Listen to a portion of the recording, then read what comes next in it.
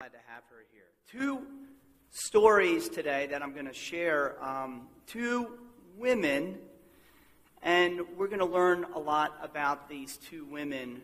First of all, this woman who we have heard historically represents the face of poverty. And in our modern world, it is women who are the face of poverty.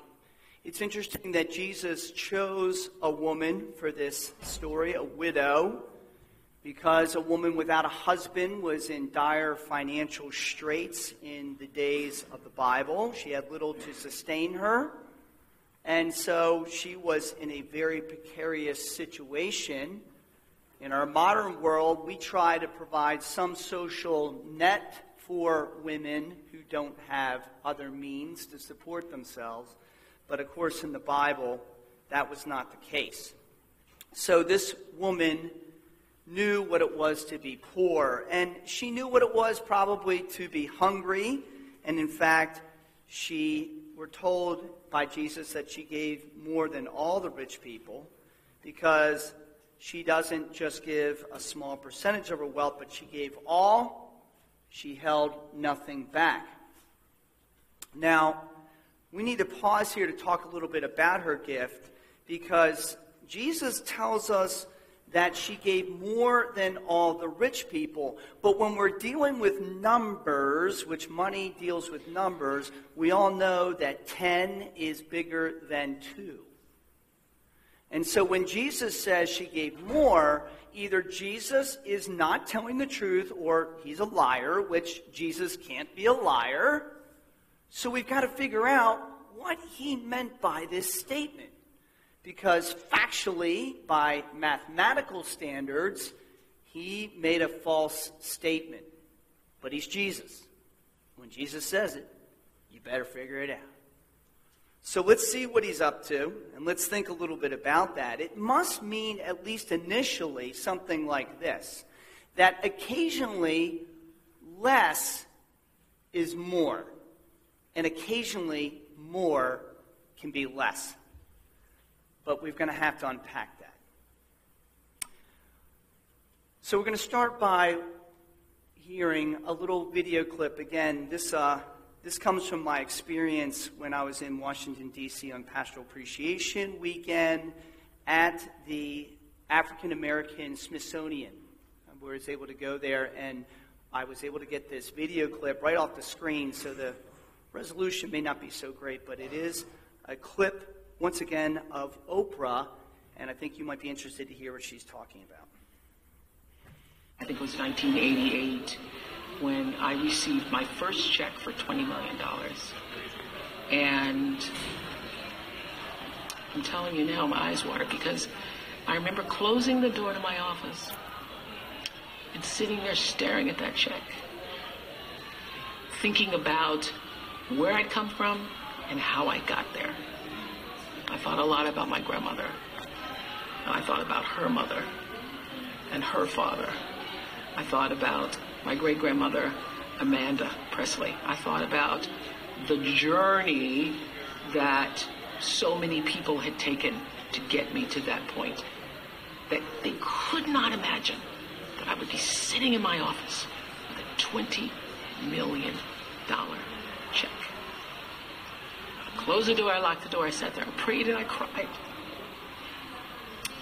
And I wrote on the back of the check what this meant to me in that moment, and why and how I wanted to live up to what the $20 million meant and said to the world.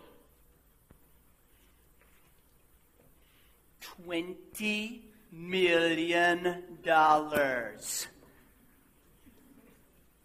You notice she said, my first check I got for $20 million.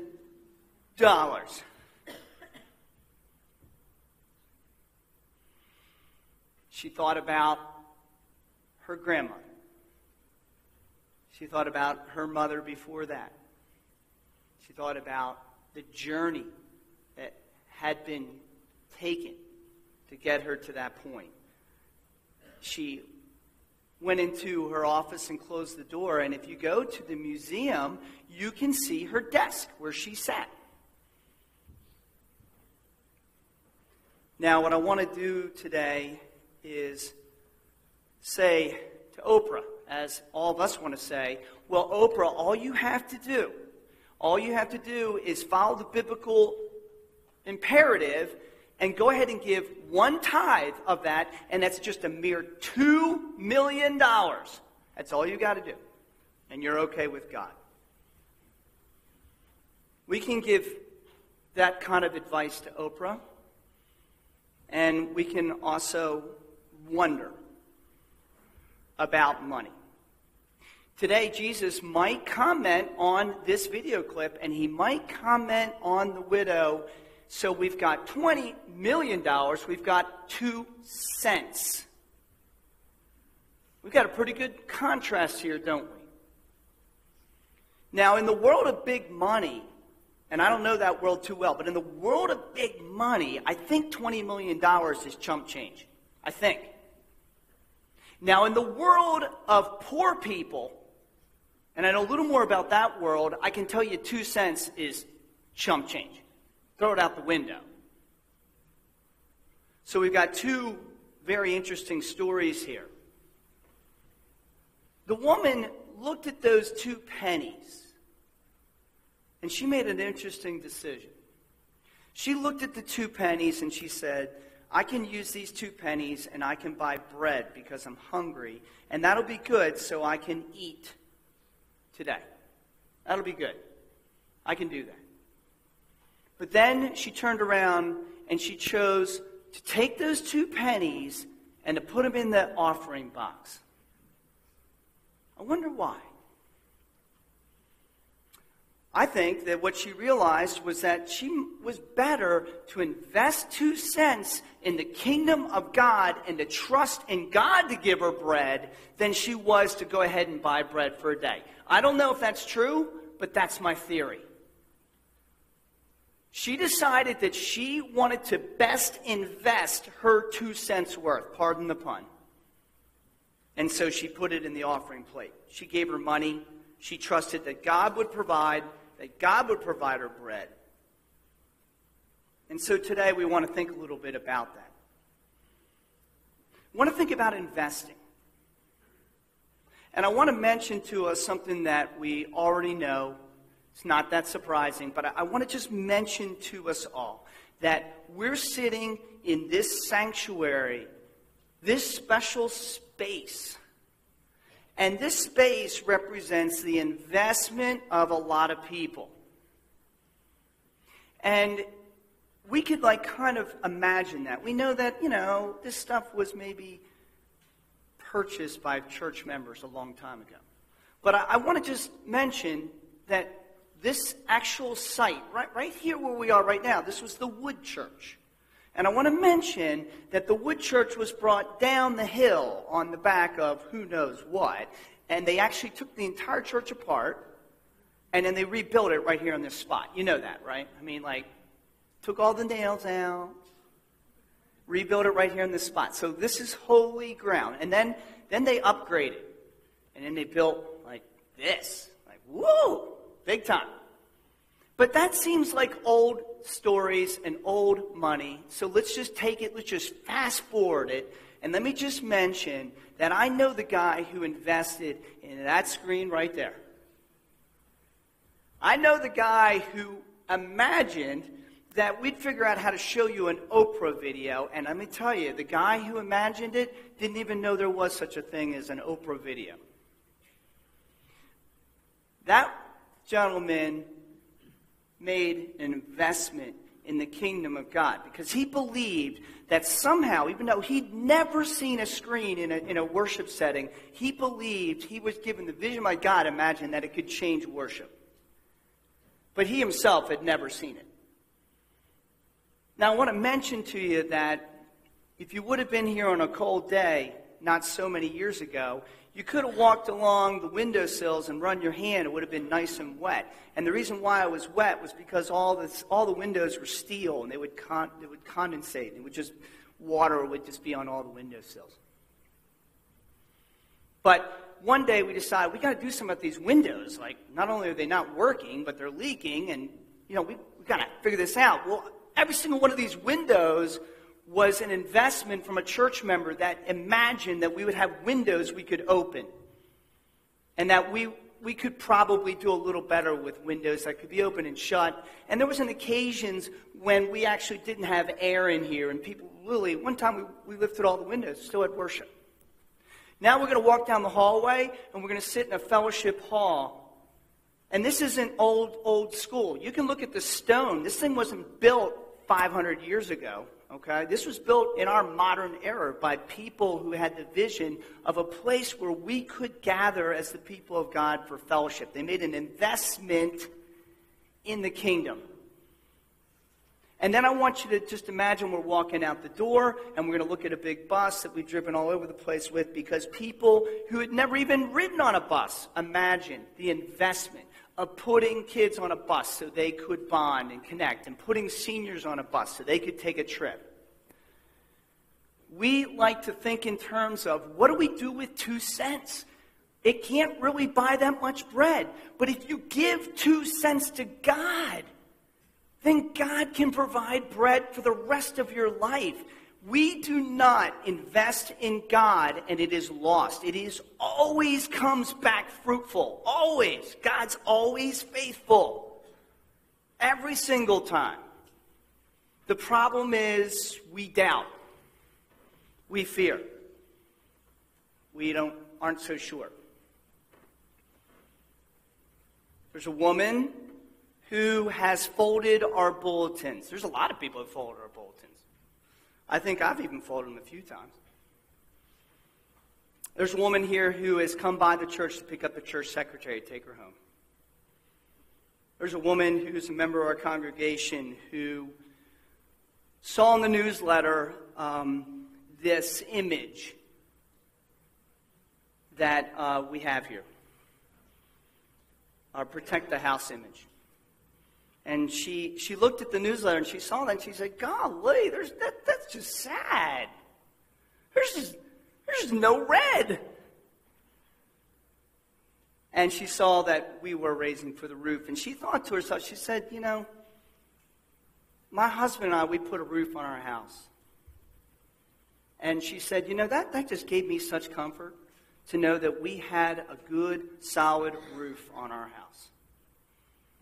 And then she said, you mentioned there, Dan, that you got to collect shingles off the sidewalk and you got to pay people to glue them back up there. And boy, that's frustrating. Man, that's frustrating. Why? It's just frustrating that you got to keep putting a Band-Aid on something. That's just money that you're throwing away. I said, yeah, it's true. So she thought about that. She prayed about that.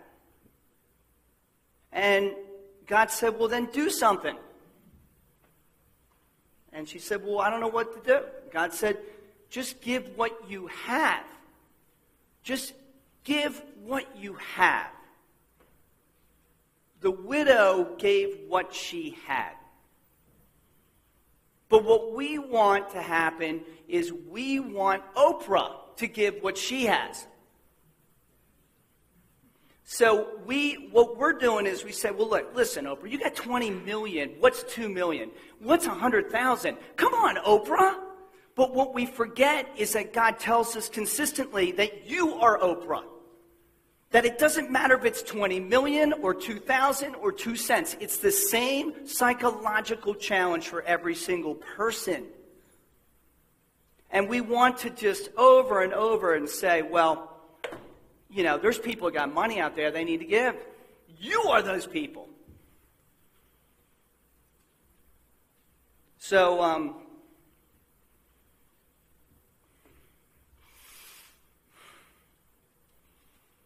so she wrote a letter. She sent a check. It's an awesome letter. Carrie read the letter. It just touched your heart. And she said, God wanted me to give it all, but I don't know. I wasn't so sure what to do. So I just didn't really know what all meant. So she said, I calculated what my income would be from disability. She's on disability. Said, I just calculated my income for a year. And I just decided I would write that check. And she did. She wrote that check. Her disability for a year. So I'm talking to her about this, and I'm like, well, what do we need to do? Like, how do we recognize this? And see, this is the point. This is the whole point. Jesus said, there will be those who give so they can be recognized. And I knew before I even asked her this question, I knew what she was going to say was, what? What's she going to say? Does she want you to know who she is? No. Because she is everyone here. She's all of us. She said, I would just love for people to recognize that they could do the same thing. And yes, we could. And she's right. So I read the letter, and I showed it to Allison. Allison read the letter, and we said, okay, we got to do something. We got to do something. So we wrote a check, special check, special amount of money, $400, $400. It meant very special amount of money, $400. We wrote it right there on the spot.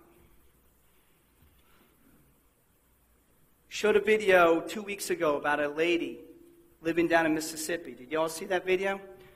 She decided to give $150,000 to the local college so that some of the African American kids could go to college.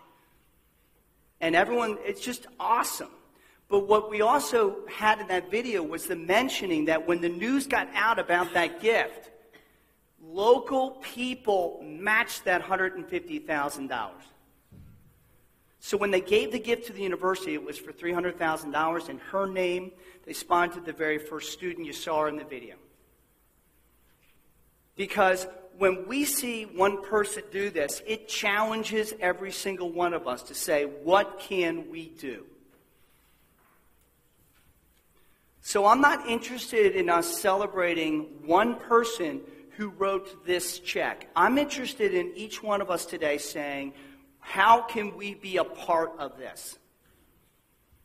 And I think as I was praying about this week, I said, my goal for the congregation would be 100% participation in this. That would be my goal. 100% participation. That when we finally put that roof on the top of this building, that we would all know as the people of God that every single one of us participated. And every single one of us includes every single one of us. And you don't have to get mad at me for asking for money. I'm not asking for money. I'm asking for you to show the same level of faith that that widow showed. And I don't know what that looks like for you. And I'm not interested in that. And you know what? I'm never even going to know whether you do this or don't. And I'm not even going to know what you give. I never have. That's not my objective. My objective is for us to start to realize that we're not going to just wait around and be angry at Oprah. But we're going to celebrate just like she did. She took that check. You know what? She prayed over it. I don't know what happened next. But we've got to do the same thing with what we've got. Now, you might decide that you want to send an email to this woman. That would be really nice, like a little email. Just, thank you. Maybe send it to me, and I forward it to her. That would be great. We'll want to say thank you for things. But we can't do that. You know why? She doesn't have cable. Well, that's $100 a month. Average. Maybe more. So when you look up, you're looking at someone who gave up YouTube to put a roof on a building. How many of us would even give up YouTube for that? But she did. And just think about that woman 2 weeks ago that gave that enormous gift, and yet she lived in such poverty. And we say, it just doesn't make sense. Well, actually, it does. That's what Jesus said, blessed are the poor, because they're the ones that realize that a roof may be more important than YouTube. But the rest of us can't figure that out. I can't figure that out. And yet Jesus was right. Blessed are the poor. They'll show you the way. And yet we live in a society where all we want to do is bless the rich. They've already had their blessing. Scripture says that. It's the poor in our midst. So is it worth it? Is it worth it to put money into a screen, into a roof, into heating and air, into the basement that flooded? Is it worth it?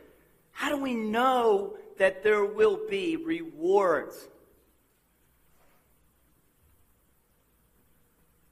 I don't know the answer. I just know it's worth it. I know it. I'm the preacher. I've got eyes to see. I see how we are changing our world. I'm blessed. I'm so blessed. My family's blessed. Every single one of us can have those blessings. All right, I need a helper. Kira, you want to bring up our poster here for us, our thermometer? I got this in my stocking, and I think it's called like a paint pen. And when I got it, Paige was like, "Dad, that's not a pen. That's a paint pen. So you need to know that you can't use that, like a pen. Like you're going to make a mess." Like she was like basically taking it away from me. But she's not here right now, so we don't have to worry about that.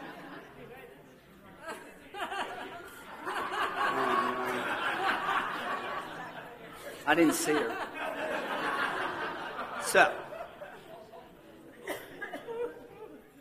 So we all want to know, what was the gift, right? Because if we knew the amount, then we could get excited. And that would help us. Okay, we're going to hold this up nice and high. No, you're not. You're still there. Okay. And so we could ask ourselves a question. Maybe we came across here, and that would be exciting. That would be exciting. Maybe we would fill in here, and that would be exciting. Does it get more exciting as the line gets higher? Well, as the line gets higher, it just shows us that we could do it too.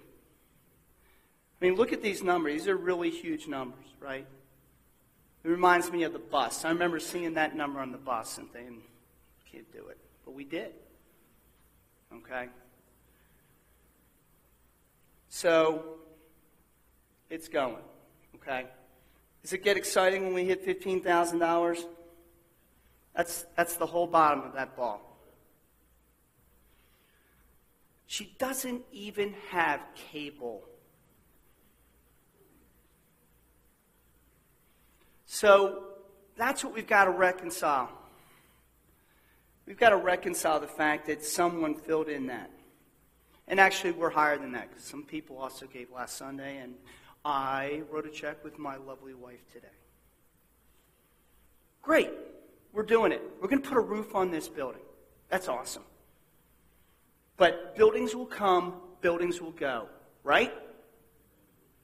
It will not work. It will not further the kingdom of God if we put a roof on a building. It will only further the kingdom of God if we learn from what Jesus is talking about. We have to become faithful givers.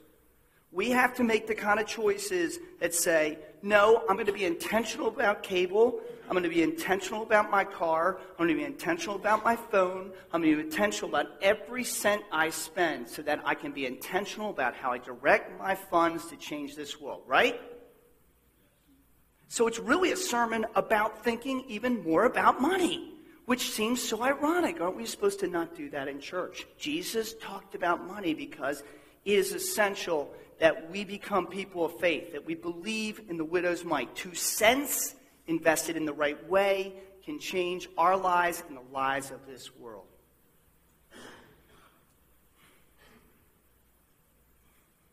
Now, if someone's going to get mad, and Kira's like, I can do that better than you. Don't mess up there, Dad. Probably Sarah Bell's having a fit too.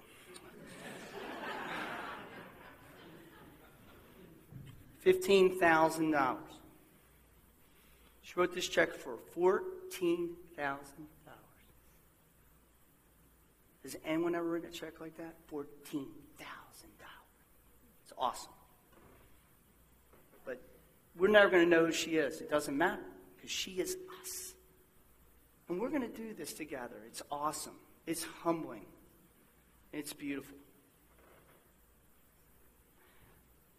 I told her, I said, we have this technology that Norm's developed where we can send you the sermon. I'll email it to you. That wasn't going to work. But I'm going to send this sermon to her. I'm going to say, thank you for inspiring us.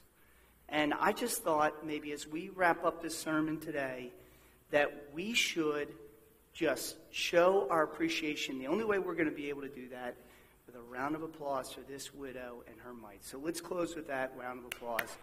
And we are really excited.